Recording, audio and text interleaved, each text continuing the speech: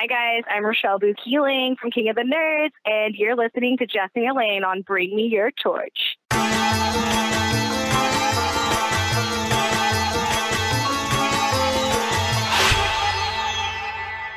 Welcome to another episode of Bring Me Your Torch. I'm Jesse. And I'm Elaine. And before we get into things, we're just going to remind you one more time, go to our website at www.bringmeyourtorch.com. And where else can you go while you're there? Facebook.com/bringmeyourtorch or Twitter.com/bringmeyourtorch without the H. No H. And remember, you can follow us on Stitcher, on iTunes, on YouTube, all that stuff. We put that at the beginning because I think sometimes people just go, it's the ending, time to cut it off. We want to reinforce. Like us. Well, or we're just rate us. Or we're just uneducated and we don't know how to spell torch, as one couple from 90 Day Fiancé called us uneducated. But hey. Yes. Speaking of 90 Day Fiancé, let's get into that. Well, first of all, the good news. Starcasm, I want to give them a shout out for thanking us and giving us a shout out, talking about our last 90 Day Fiancé episode, even though there were some people online who said, oh, it's boring. Oh, it's not worth it. Blah, blah, blah. A snooze fest is what they said it was. Hey, all I know is if it's good enough for Starcasm, I'm a happy boy. You know? We made it. We're famous. We're gonna make it after all.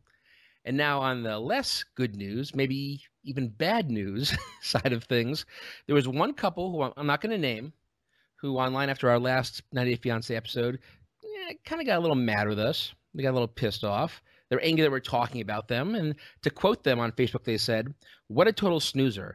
They could at least focus their attention on a relevant show with real celebrities. Once they figure that out, perhaps they can reach more than 3 listeners. If you still talk to them, he's talking to Jason Hitch from the show, by the way. If you're still talking to them, let them know that people quit caring about these couples other than Danny and Amy once the show ended. Hashtag peace. I don't know. I think they're old enough not to be doing hashtag peace. Whatever. BTW. Not sure who's giving them the quote-unquote facts to work with, but they are highly misinformed and sound ridiculous, spreading irrelevant information about regular people. They need to get real jobs. McDonald's is always looking for uneducated fools like themselves. Now, I got a few things here. One, if people quit caring about the couples, why would Starcasm keep having articles about it? And why would those episodes be our biggest episodes? Yeah, and why are major magazines and tabloids covering people like Danny and Amy when she, gave birth? So I'm a little bit... Actually, did she give birth yet? Not yet, right? She did. She did. Yeah, well, they've been covering it from the very start, from when she got pregnant and made her announcement. So if we're in 90 Day Fiancé is so irrelevant, again, TLC, a major network television, they actually put it out there, and then magazines and tabloids follow you guys. So come on, the name which we shall not speak. Buck up, dude. Buck up. And going back to leaving regular people alone, here's a fact. Regular people. It's a fact. Regular people don't go on reality reality television shows. Thank you. We've all watched enough reality TV to know that the people on reality TV just aren't normal. They're a little kooky. I mean, we're friendly with some of them, and no disrespect meant to you, but it takes a special kind of person to be on a reality show. And if you go on a reality show, you should be prepared for people to talk about you because you're going to be on TV. You're now part of entertainment, right? Am I crazy there? No, you're not. You're totally rational way to think. And third thing. Did they just offend everybody who works at McDonald's? I mean, yeah. It's an honest day's work. I mean, we're stretching here, but what the hell? I'm going to give it back to them. It's an honest day's work. I'm going to call them uneducated fools. They're getting up in the morning, going to work, doing whatever they do. Yeah, but can you honestly say you would never work for McDonald's Corporation? No. What if you did government relations for them? Or what if you were one of the managers at one of the biggest McDonald's in the world? You'd be getting paid very nicely. What if I was down on my luck and I needed a job and McDonald's was all that was around? There's no shame in doing that to provide for your family. So, I think it's not cool they said that. You can joke about it with your friends maybe, but not online where everyone can see it. And here's the last most important part to me. If they didn't want us talking about them, all they had to do was ask. We're not monsters. We're not jerks. If you think we're being inappropriate and that you want us to shut up. And by the way, this is the only person who's ever said stop talking about them. We will stop talking about them. So, go back to your regular life and go back to obscurity, and we'll leave you alone. It's fine. All right. We're giving them too much time at this point. Enough of that. But then the last thing with 90 Day Fiancé is yesterday we were perusing Facebook and we see Danielle post something about going to London for 24 days. And I was like, what the hell? I mean, she's like your best friend. Did you get any info on this or what's going on? I actually haven't talked to her. And I know I said we were going to come out with something. But over 3 weeks in London when she couldn't even afford to come and see us in DC, I'm a little bit skeptical about this. I think a certain someone might give us another hashtag fail on that one. Again, we're friendly with them, but there was that whole fake pregnancy thing. This could be just another one of those things.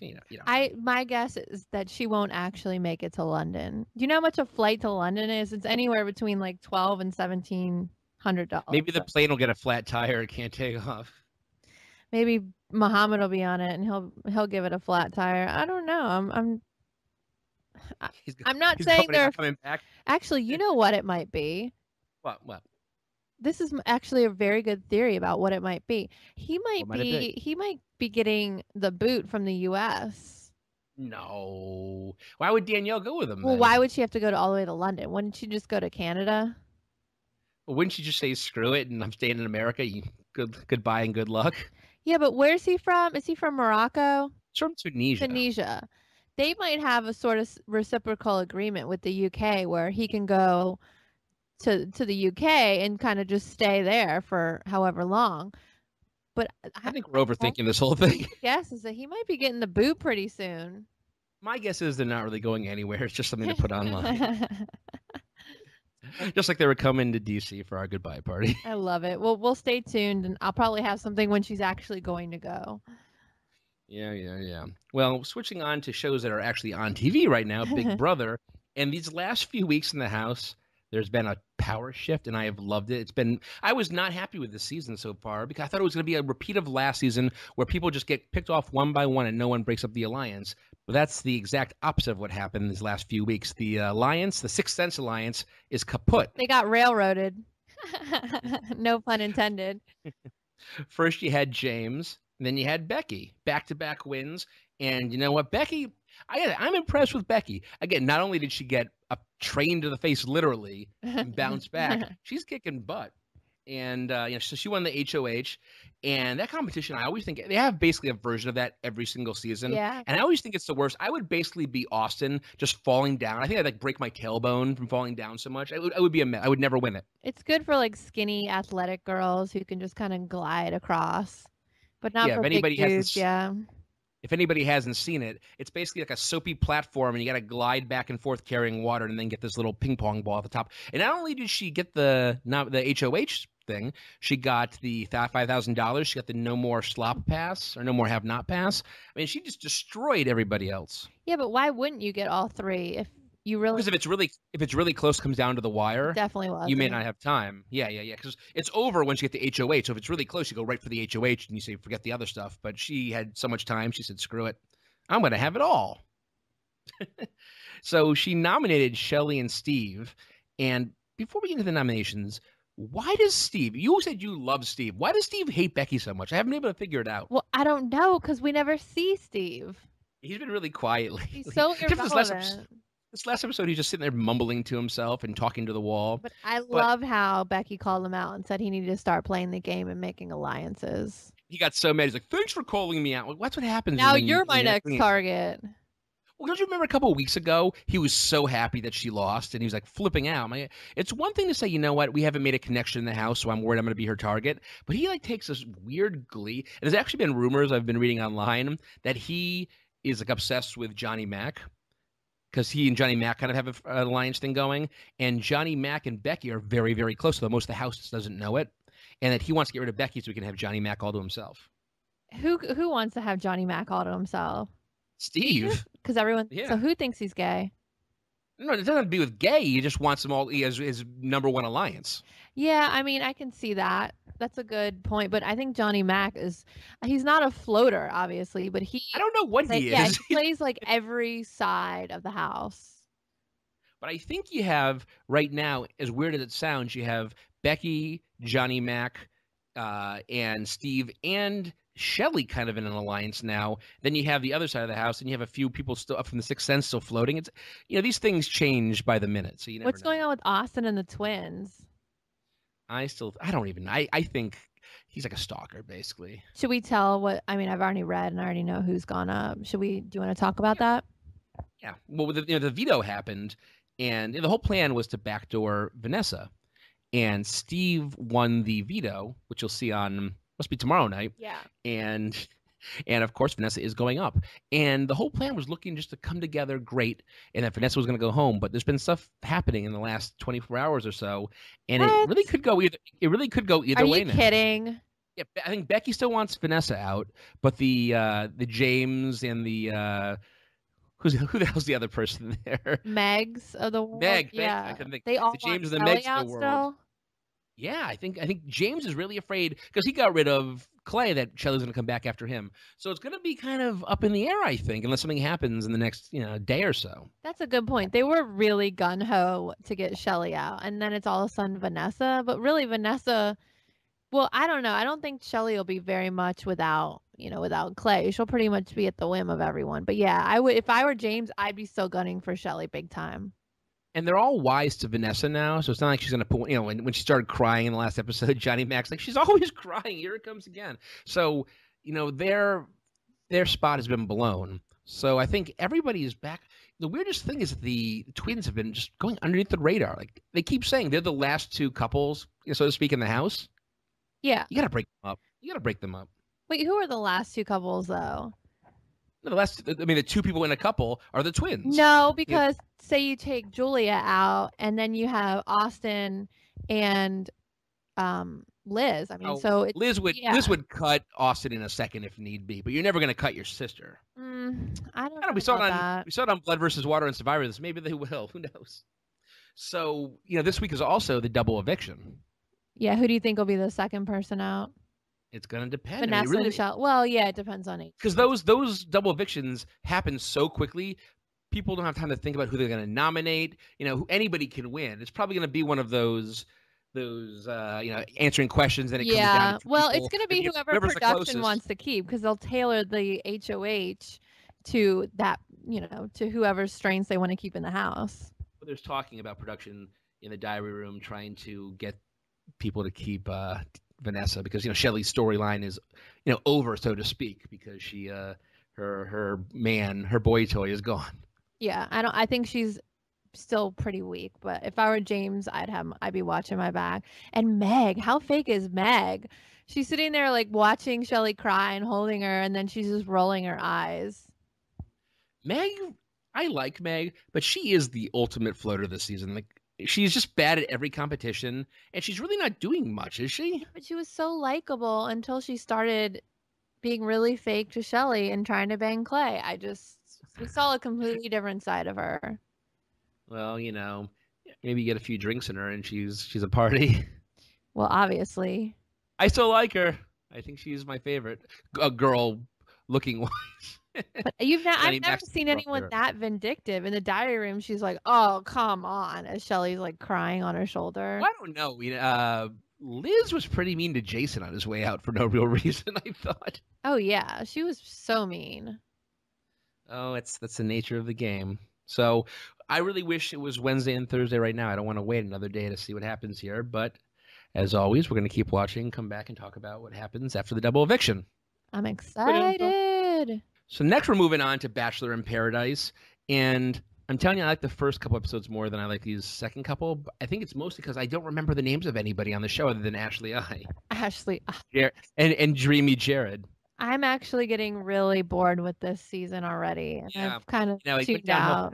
Yeah. So we can go through it quickly then. That Ashley I's sister Lauren left, and I must have been tuning out too, because I had to read a little bit about it to realize that apparently Lauren has a boyfriend, but her boyfriend has a different girlfriend. So weird. The only person she was looking forward to meeting was Joshua, and he didn't want her, so she said, peace out and bail. It's like when life gives you lemons, just say F the lemons and bail. That's basically what she did. Yeah, but Chris also made a really. Did you watch the after? I haven't been watching the after show. How has that been? I never really knew that they did those after shows, but Chris Harrison even made a comment, and he's like, "Well, that's why we always cast people who are actually on the seasons of The Bachelor and The Bachelorette, because people come in from the outside and they just can't handle it." What does Chris Harrison do all day, by the way? Is he in that show for what, 3 minutes at the end? I don't know, but he gets to go on sweet vacations. I know. He basically introduces the new person coming in, then goes and has another drink and a coconut, and then comes back at the end. I mean, that's a pretty sweet, sweet deal. I wish I had that. Love it. So Jared was causing a big mess on this show. Do you think he's a ladies' man or is he a villain? Because first he went out with Ashley I, even though he kind of didn't want to, and then he asked Claire on a date, which made Ashley I flip her lid. I mean, is he as handsome as they all make him out to be? People really make him out to be somebody who's like a really good guy. I don't think he's particularly good looking. He kind of just looks like a dude with with a mousy face. He looks okay, but I don't look at him and go, oh my God, he's a handsome man. I don't know. I really don't know. It could go either way. If I saw him in person, it would really depend on his personality. I thought the one dude that came in that was the lawyer, I thought he was pretty good looking. Was that Joshua? Which one's I don't know who's who. I'm so bad. I have their names down, but I forget which one is actually which. The only guy that came in and was, I guess he was a lawyer or something. Was he a lawyer? I don't He's know. the I don't last pay guy attention that came in, and he was. I don't. That Mike G. Yeah, he came in and he was asked. You're the one who's like, I like Tenley, but she's an 11 even though her name is Tenley, or yeah, something like that. The guy that came in last that was for Tenley. I don't. He was the only one there that had any like actual. He's reputable. He had a good education. He's a good he's job. On The Bachelor. Yeah, and he's on the up and up. The other one's not so much. Yeah, because you had Joe. I mean, Joe was like the real villain. He went out with Julia, and she seemed really like smitten with him. Like, she's like, we had such a good date and stuff. And he really didn't. I think he actually said, I could give 0 Fs right now. I just want to just give me the damn rose type thing. What is going just wants to wait around on with that dude? What? He's so crazy. He just wants to wait for someone better to come along. He's just going to string this poor girl along. Though I have to mention, I don't necessarily feel bad when something bad happens to someone who spells their name Juelia. That's not how you spell Julia. What's that extra E doing in there? Oh, God, really? You really don't like her because of that?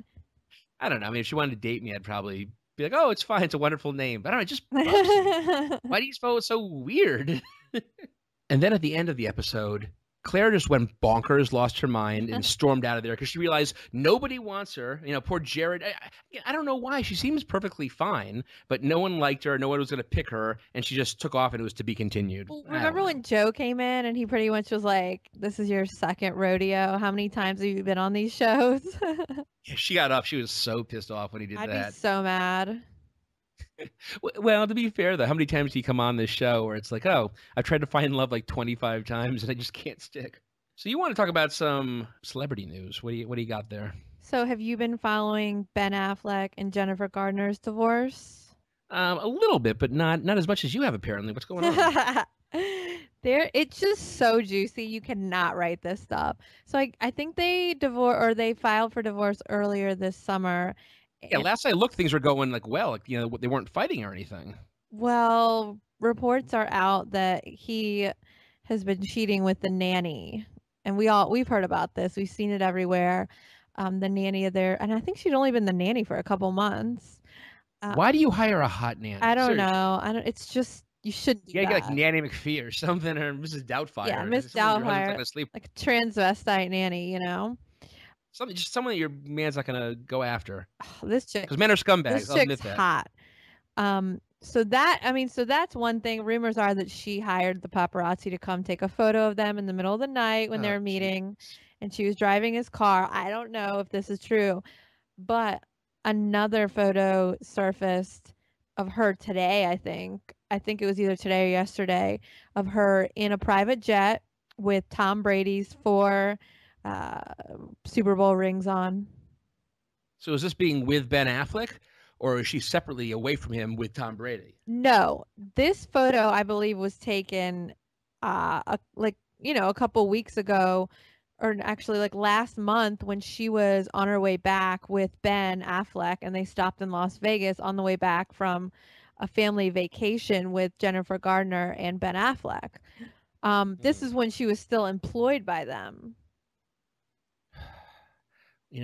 That's when I think it was getting getting a hot nanny. I can't say it enough times. Never get a hot nanny. Well, look at her in that. Have you seen the photo? I think I saw a picture of her quickly. Look at the She photo. looks- Just look at the photo. It's great. She looks Well, super relaxed on this private jet with her like shoes off, socks up on the feet up on the little seat, 4 Super Bowl rings. I mean, it's scandalous. And what's Tom Brady letting that happen? I mean, I'm no Patriot fan. I'm no Tom Brady fan. But you can't let your buddy's mistress wear your wedding rings and take a picture of it. Buddy's mistress. I love it. But they already filed for divorce, I believe. But still, I mean, say nothing happened until they filed for divorce. It still looks bad. And people are going to think the worst. Well, what do you think? What's her name? Giselle Bundchen is like saying right now about the whole situation. I don't care. I don't like Giselle. I think she's whiny. Is she? After the Patriots lost to the Giants a few years ago. She's like, well, Tom can't throw and catch the ball. It's like, babe, your job is to walk up and down a runway looking pretty. Like, it doesn't exactly take 3 brain cells to do that. So just stick to what you do and let Tom stick to what he does. Because I would be offended if I was on the Patriots and then we lost. It's whatever. Anything else going on in the world of celebrities? Oh yeah. Guess who just turned 18? Some moron I don't care about, right? Don't freak out. Kylie Jenner from the Jenner Kardashian clan. I saw someone post a GIF today, and I will not say GIF, it's GIF, of it was on this very topic, and it's Tommy Lee Jones from The Fugitive, where Harrison Ford's like, I didn't kill my wife, and he's just like, I don't care. And that's how I feel with this whole thing. And she'll be naked before you know it. Tyga or Tigga, whatever the hell's name is. She bought him like a $300,000 car or something? Ferrari. It's ridiculous. You know what? Someone else posted a picture of her from just a few years ago to a picture of her now. Definitely lots of plastic surgery. Like, what kind of mom is Kris Jenner? She's a psychopath. Yeah, I mean, her lips are so injected. She looks nothing the same. I mean, those scary. boobs feel like are fake. It's the Kardashians have the best looks that money can buy. And not to, God forbid, Kylie get her day in the sun. Big old butted Kim Kardashian just posted some naked picture of her pregnant. I know, I saw that. I'm just like, why are you doing that? I'm like, they are such they're just whores. Like, not whores in the sense of they're having lots of sex, or maybe they are. They're like whores in the fact that they whore themselves out. Like, they will do anything. Name a normal person who's going to take a picture of themselves naked while pregnant and just post out there for everybody to see multiple times. It's a calm down. Yeah, like, we've seen it all before. I don't get it. I'm speechless. That's very rarely the case. Yeah, I'm sorry. I know you're totally over it, as much of the world is, but we still have to report on it because it is celebrity news. Some people actually do still care. Have you been watching I Am Kate? No, but I did read how after the first episode, their viewership just dropped insanely. That makes you happy, doesn't it? It does. I don't care about anybody who is a Kardashian or a Jenner. Except for maybe poor dead Robert Kardashian. God, imagine if he was alive seeing all this stuff happen now. Oh man, he's probably rolling in his grave. But he was OJ's lawyer, so he's not doing much better, I guess. All right, you got anything else to throw out there? I don't. But do you? I don't, but I've been, I haven't been following up on my TMZ since I moved. They've been backing up on my DVR, so I got to figure out what's going on. You love your TMZ. I do. Boom, boom. Today on TMZ. Whenever I hear that, I get so happy. So I got to watch some of those and figure out what, it's all going to be old news though by the time I actually get around to watching it. Yeah. You remember that story that I reported on a couple months ago? Gossip Girl's Kelly Rutherford. Yeah. I watched Gossip Girl, XOXO. Gossip Girl. One of the main characters, Kelly Rutherford. Yeah, it was the mom. It was Serena Vanderwoodsen's mom. She's going through a custody battle with her. Yeah, she just got screwed today. She got screwed, and this is really big news because it really makes you question why a U.S. citizen who had 2 children in the U.S. Their kids are U.S. citizens. U.S. citizens they're forcing her children to go and live in Monaco, not even France. Because her ex-husband. Do we know why he was kicked out of the U.S.? I don't even. They always gloss over that why he's no longer allowed in the country. I have no idea. But why would you have? I mean, clearly it's something negative, right? He's not allowed in the U.S. because it's not something positive, or they'd let him. We let everybody in this country. He can't get in here. He can't get in. But why would the U.S. judge force her children who are U.S. citizens to go pretty much her children are in exile, essentially. Okay, I think the courts are working together because they were supposed to, after time, go back to the father, and she's like, I'm never going to see them again. And here's the kicker: because she wasn't going to let them go back to Monaco, she may lose even more rights to seeing them. Isn't that nuts? Well, it just shows you, like, her. It just supports her case even more, though. Because why are they even there? It's very bizarre. Yeah, I've actually felt really bad for her when they were interviewing her on the way out. All she could say is like, "I have no words," and just started crying. I was like, "Oh, I actually feel bad for this person." And we'll have more for you on this. Yeah, we're to figure out who the hell this guy is to begin with. He seems like a heiress to some. An heiress? He's a man. He's not an heiress. What is it called? Heir. An heir to some. Heir. He's an heir to some. Sorry. Who the hell lives in freaking Monaco? Like. What are you just crapping all over people who live in Monaco now? You have to be very wealthy to just be hanging out in Monaco, first of all. Some poor families listening to this podcast right now in Monaco and be like, what did we ever do to bring me your torch for you to crap all over? Exactly. Some poor family, because they're not going to be rich if they're either poor or rich. They're not. I don't even know what's happening right now. Whatevs. I think we've said it all and we've said enough. We won't go through the same rigmarole that we did at the beginning of the episode because you've already heard it once, and we're not going to make you sit through that one more time. So I think we'll just end it and say, just remember, you may have come here as a stranger, but you're leaving as a friend. We'll see you next time on Bring Me Your Torch. Yeah. Bye-bye.